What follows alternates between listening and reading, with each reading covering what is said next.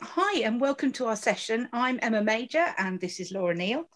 And we've been asked to share our thoughts on how we find strength in the Lord, particularly related to our vocations as church leaders living with disability and chronic ill health. But before we get into that, let's introduce ourselves. Laura, over to you. Thank you. Yes, as Emma said, my name is Laura. I live in Norfolk in the east of England. I trained as a lay minister with a youth work focus and quickly switched that to an online ministry due to my own chronic illness and disability. Um, I am unable to socialize or go to church very often without the online world due to my chronic fatigue and pain. And so end up spending a lot of my time at home. But due to setting up YouBelong and founding that as a space for online connections, I'm able to be part of that online community with Christians who understand me and get me. And that's me. Yeah. So over to you, Emma. Thanks. So I'm wife to Mike, mum to our teenager, Rachel. I'm a licensed lay pioneer minister. That is so much of a mouthful, isn't it? A lay pioneer at St Nicholas Church in Early, which is near Reading. And I lead fresh expressions of church like missional communities, forest churches, and online. I have love ministering online.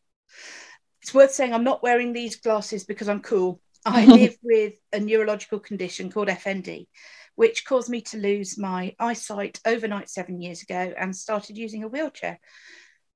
What else about me? I'm creative. I can't imagine a day without creativity. Mm. And this year, I caught COVID last year. I'm living with the pain and fatigue of long COVID, and writing poetry and painting digitally while I'm resting has just been essential for my mental health and my spiritual well-being. So I start every day painting and writing and praying and just being with God. And I've been amazed at the way God's worked through this. So yeah, that's enough of as an introduction, I think. Is it worth talking about the chronic illnesses we live with? And let's hear a bit about the reality of our days. Laura, what's it like? Yeah, so I was initially diagnosed with something really rare called achalasia back in 2014, which is believed to be an autoimmune disease, but it's still uncertain. And basically, it's where your esophagus is closed above the stomach, so you can't eat or drink things. But it also causes pain as the esophagus tries to push food through that it can't. So, although the surgery I had at the end of the year was amazing and made it possible for me to eat again, I still deal with that chest pain, which apparently is like a heart attack, although I've never had a heart attack as far as I'm aware. I couldn't compare it myself. But yeah, it's not a nice pain and it comes out of nowhere and sometimes can last for hours. And there's no treatment for that. And then coming out of that illness, I realized that I was starting to get better, being able to eat. However, my pain and fatigue throughout my body were increasing. And I was told initially that it was just a side effect of being unwell, recovering from surgery, things like that. But instead of getting better, it got worse. And so I was then diagnosed with ME, and a little bit later on, hypermobility stuff started happening. My jaw, my shoulder, different joints would come out. My spine is misaligned, and ended up being diagnosed with hypermobility spectrum disorder / EDS, Ehlers-Danlos syndrome. And also, I just struggle with bits of pain and things all over the place. So that's kind of my conditions, and the fatigue and the pain together are the two key things that make me fit in, belong with a lot of people in the chronic illness community who have that in common. So a lot of my day is spent in bed. I would say 90% of my day is spent in bed. I'm in bed right now as I'm recording this, but I end up trying to work from my bed and doing things from my bed that I enjoy. So I am able to read and I watch films. I have a pet rat, which I know not everyone is a huge fan of the rodents, but they're good fun, and they keep me company. And so I do a lot of that. And then also YouBelong has been wonderful in that it's been able to be somewhere that I can find friends. I connected with Emma through YouBelong, which has been wonderful. And also it's been my church, because I've not been able to get outside to an on-site church. Obviously, COVID has made that tricky for a lot of people, but I haven't been able to go back in the same way a lot of people have done. And unfortunately, some churches have stopped their live streaming and things like that, which have made it even harder. So YouBelong is basically my community, and the four walls around me are my world. So that's kind of the sort of things that happen in my life. It sounds limited, but honestly, I can't remember anything beyond that. And like Emma said, being able to connect with people online, and having various hobbies, creative hobbies. I like crafts, I like baking, things like that. That's what makes me me and keeps me going in my life, as well as God, obviously. But yeah, over to you, Emma. How do your various illnesses and things that you've picked up along the way? It's crazy, we do, don't we? You Yeah, a whole load of terms, and I was thinking, God, I'm very aware what that means, but to lots of people, they have no idea about the exactly. things lots of us live with. Exactly, yeah. So how does that impact your life?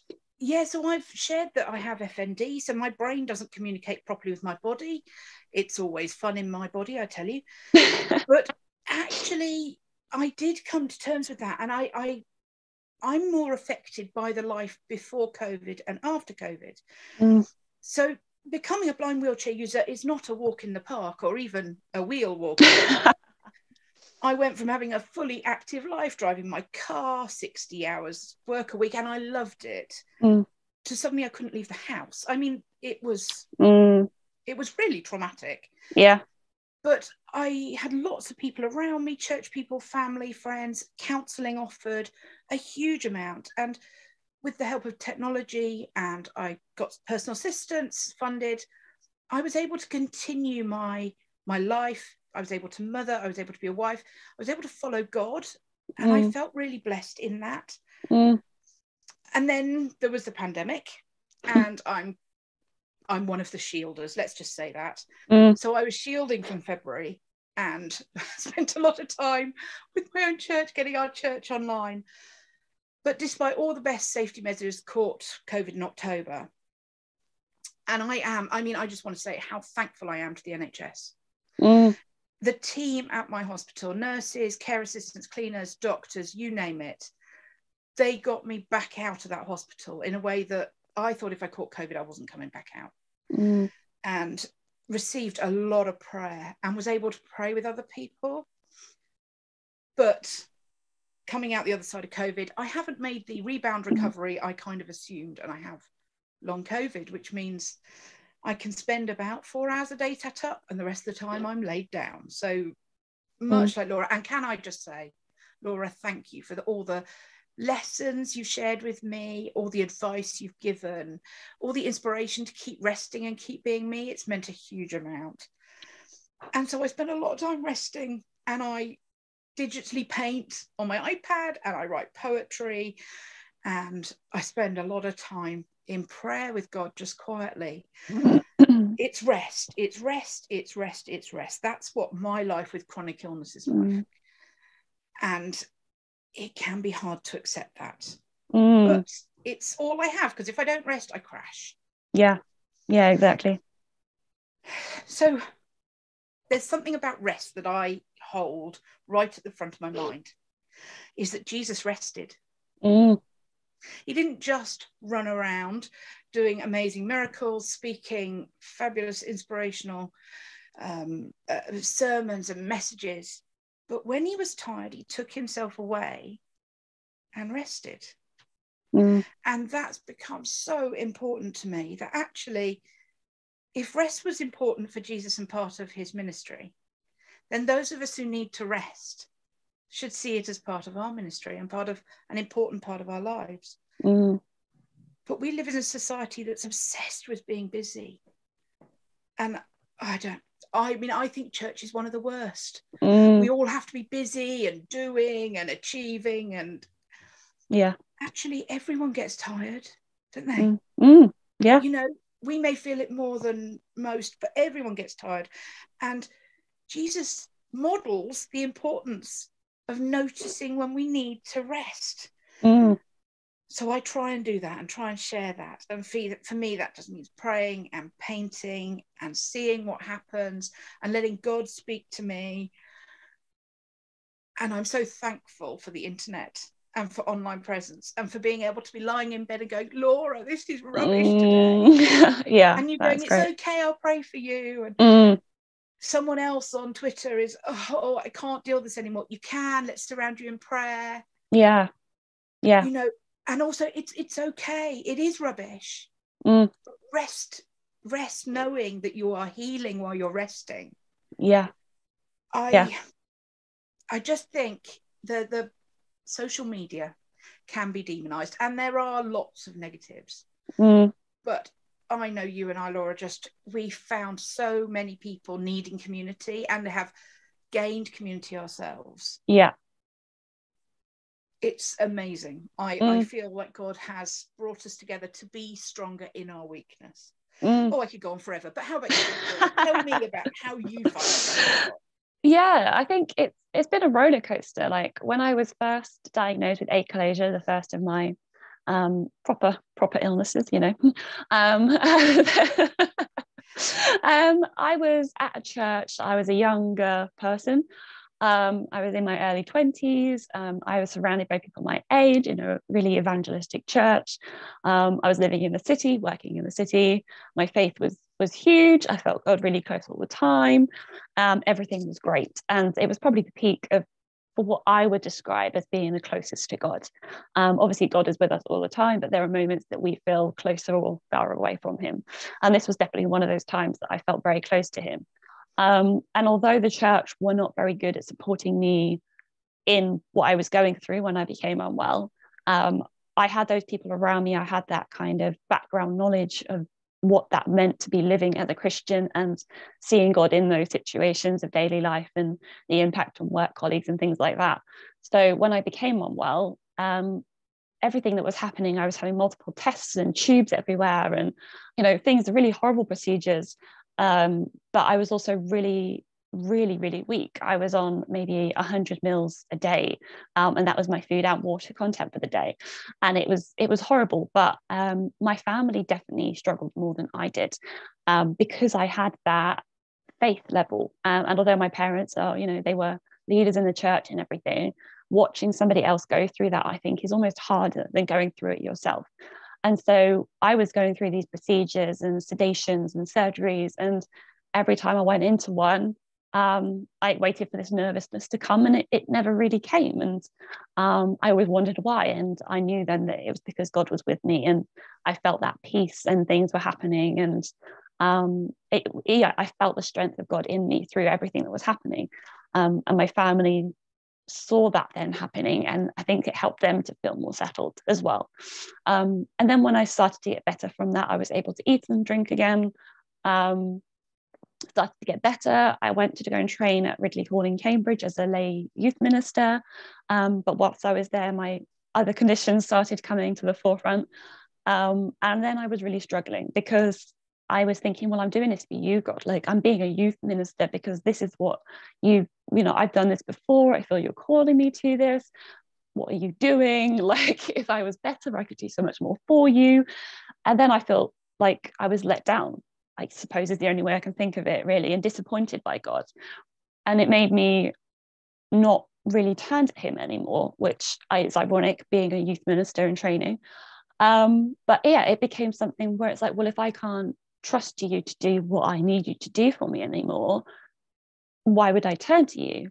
And so there were periods where I've gone away and gone, you know, chronic illness, like we've said, it takes a lot from you. Like, you spend all your time in bed, you can't go to church all the time, you can't socialize with people, you can't do everything that you'd want to do if you were able to do it. And so that giving up of control involuntarily, I think, has made me more closed in who I give up control to and what I give up control to. And so it has been a real roller coaster of learning when to trust God, how to trust God, can I trust God? And I know in my own prayer life that I found it easier to pray for other people, like you've said, like I can pray for people on Twitter and social media, but praying for myself is harder because I feel like I might lose my faith if God doesn't do what I'm coming to him to do. And last summer I had this major breakdown kind of thing in my spiritual life, especially, where I was just done with it. And I was like, look, God, if you're not there, what is the point of me trusting you in this? Like, you're clearly not listening to me, you're not doing what is the best for me. And as you might have noticed there, that's me saying, you're not doing the best for me, rather than me saying, I'm not doing what I should be doing for you. And so, yeah, it's been a roller coaster. And the way I came out of that is by looking at YouBelong, which I was doing at the time, and obviously still am doing now, and realizing what God has done through that, through me and through other people to me. And it has been a slow build up of gradually trusting God with things. And there are things sometimes where I'm like, look, God, I want to go and do this. Surely if you'd let me go and do this, it would be for you. You'd get all the glory. It'd be great. And it doesn't happen. So it's definitely not easy. Like, I don't think, maybe this is just me speaking, but I don't think that I can trust God every day or every hour. Like, there are moments. And so I think it is finding strength in God each day is different each day, depending on how I find it, how I'm feeling. It might be, like you said, through the rest and realizing that in that time of peace with God, that you're feeling rested and that you're finding him in that. And sometimes it's through the community online. Sometimes it's through watching a film and being reminded of a word or a song or, whatever it is. But yeah, so I think it's been a roller coaster, and I wouldn't say every day is easy, but I think that's how I find my strength in God in those situations. But it isn't always a clear way all the time. And like with Job, he obviously had a very, very difficult life through his period of testing, and God didn't seem like he was listening to him. And I think I can relate to that feeling of crying out to God. And actually, we need to be more willing to cry out to God. Like, he's big enough to take it. He's not going to turn away from you just because you sound a bit angry at him or whatever. So I think being able to share those things with others and with him has also helped me find strength in God. So yeah, so I think it would be really helpful in case there's anybody else out there that's wondering about some tips and tricks. Is there anything else you think you could share with other people that would help them to find their own strength in God in similar situations, Emma? Oh, really similar to you, Laura. I said top tips are to grieve. I really advocate the importance of grieving for what we've lost. Yeah.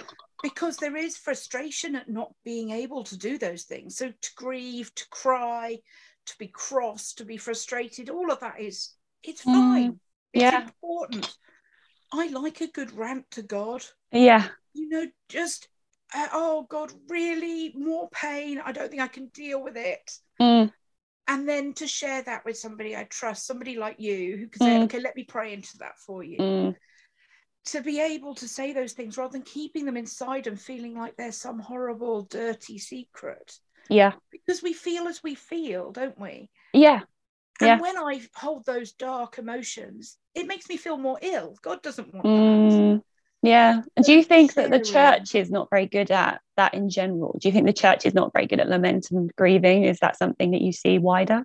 I definitely think a lot of churches have a problem with it. That idea that we could be cross with God or feel let down, but we're human. We're only human. Yeah. I mean, Jesus cried out to God on the cross. Well, if Jesus can cry out, I think I'm allowed to cry out. So. Definitely. And we also teach God hears us, and God knows us, and God knows what's in our hearts and in our heads. Well, so God knows I'm hurting, and he's like, yes, it's okay, Emma, I hear you, I know already, I'm here. So it just feels right to me to share. I also think a really important tip is to access counselling. God gave us the skills of medicine to heal us and the skills of therapy to heal us.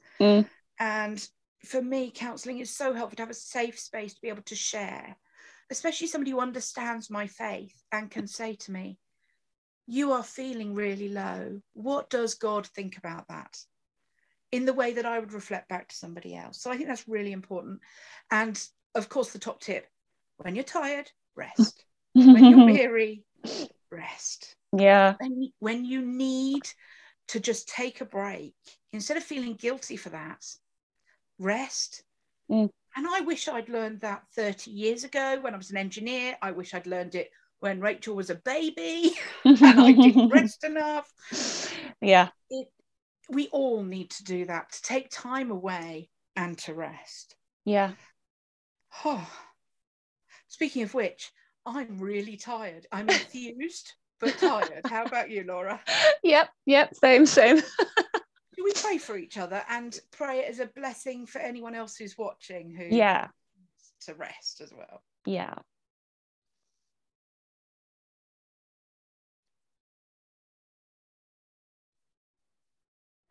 Dear God, thank you for this time together. I just ask that you will remind us of you in these times when we're struggling, and help us to find others in this community that we can reach out to in those difficult times as well, knowing that they're with us, alongside us, and you are there too. I pray that you will give us prompts when we are tired, that we will rest, and that you will remind us it's okay to rest, and in fact encourage that we should rest. So I just ask that you will help us to be aware of those prompts, and that we listen to our bodies, because they are also special, and you made them just the way they are. And so we need to be taking care of them. And that includes resting without guilt, because you love us just as we are. Thank you. Amen. Amen. Thank you, Laura. Thank you very much, Emma. I hope you all have a great rest of your day.